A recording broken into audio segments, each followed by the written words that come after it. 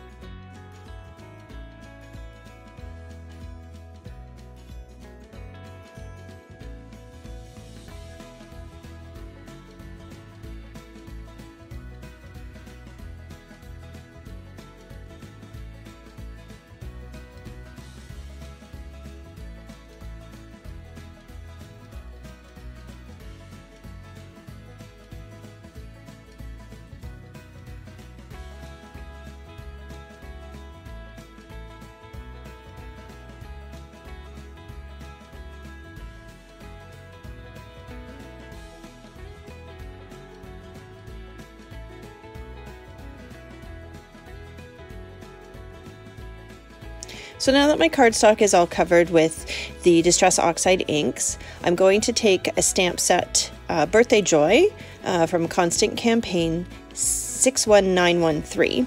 And I did set this aside and make sure that my oxide inks are completely dry.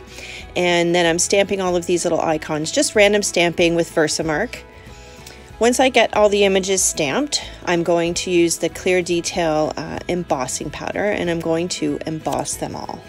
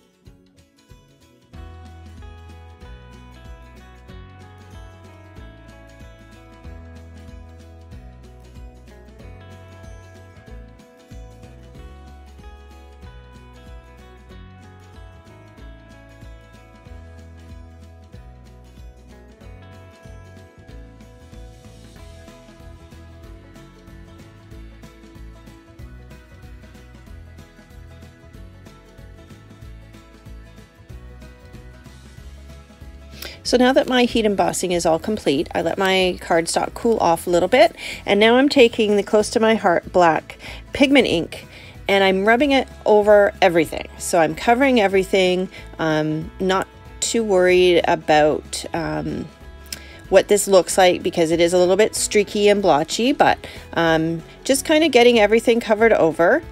And you can see I have to find somewhere to put my hand, so I'm just using my scrap paper there. And now that I've got everything covered, I need to uncover the embossed areas. So I just have a little paper towel here, and I'm just wiping over top of that.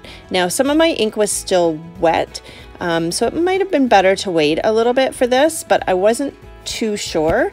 exactly how that would work. So it did take away some of the black on the base of the cardstock, but I was actually okay with that. It gives a very matte finish look, and you can see I'm just kind of touching that up a bit just to make sure, but it does give a very nice matte finish.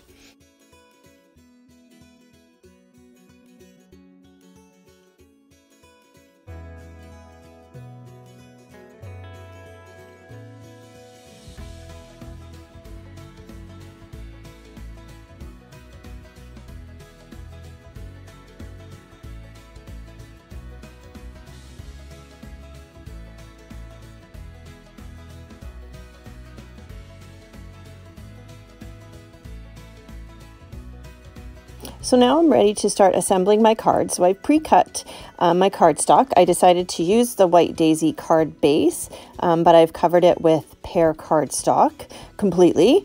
And then I've taken another bit of Lagoon and I've added that for a second mat. And then I'm going to place my Joseph's Coat artwork on top of that.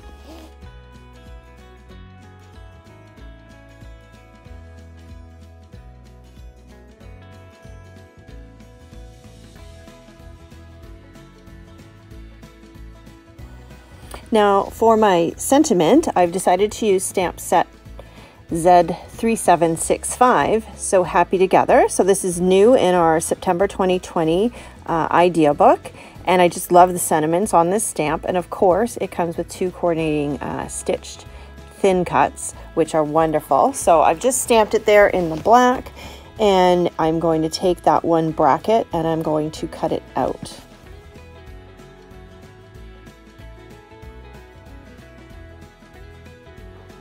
Now that my sentiment is all ready to go, I'm going to add some foam tape on the back, and then my card is complete.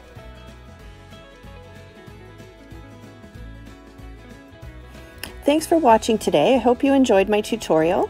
I want to say a special thank you to Lisa Stenz, a fellow Close to My Heart consultant, for the inspiration and tips on how to make this card today. And I hope that you will like and subscribe to my channel. Have a wonderful day.